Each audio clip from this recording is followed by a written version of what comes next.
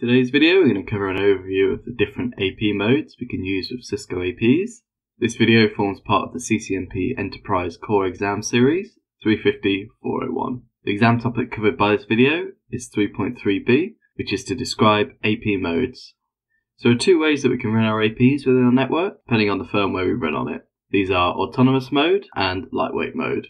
Autonomous mode, now also called Mobility Express, is used when you don't have a wireless LAN controller within your environment.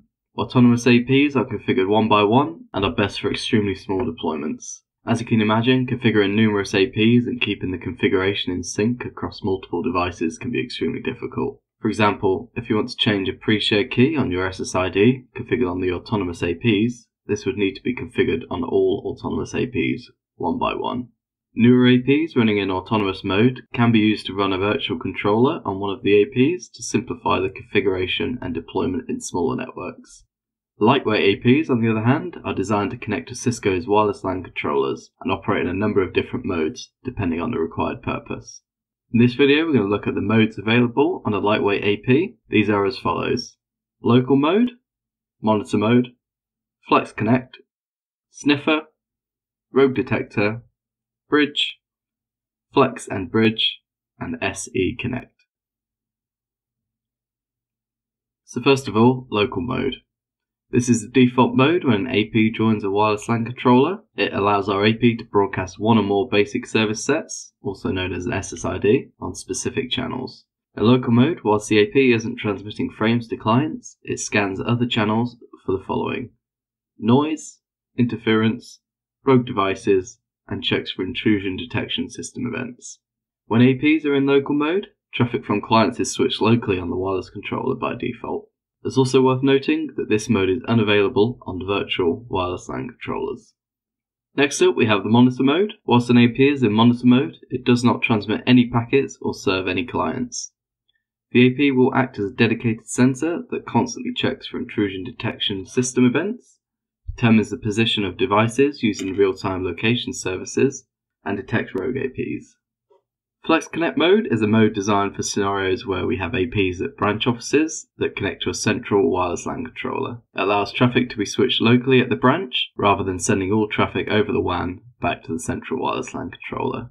This allows a branch network with APs in FlexConnect mode to continue to operate and serve clients if the WAN link to the wireless controller is down. Next, APs in Sniffer mode do not serve any wireless clients. Instead, it dedicates its radios to receiving 802.11 traffic from other sources. This works like a packet capture device on a Windows machine, similar to Wireshark.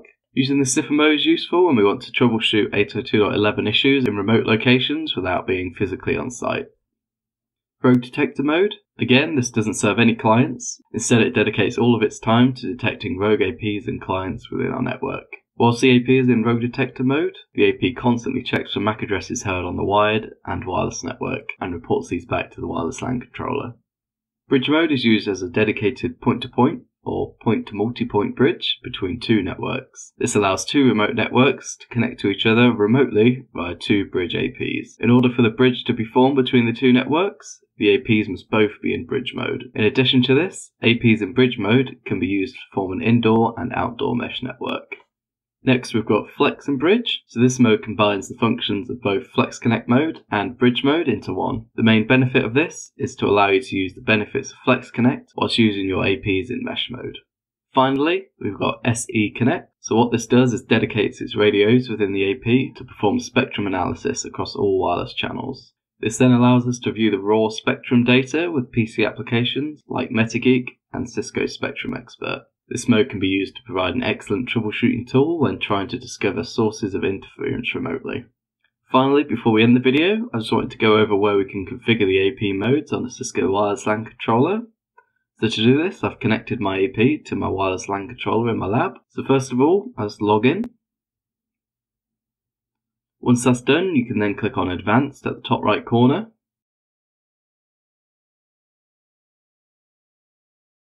And from here, go to Wireless at the top, and you'll then see a list of all the APs that are joined to the wireless controller.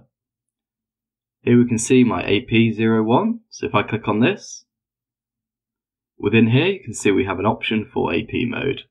If I click on this, you'll then see all the modes that we've just talked about now.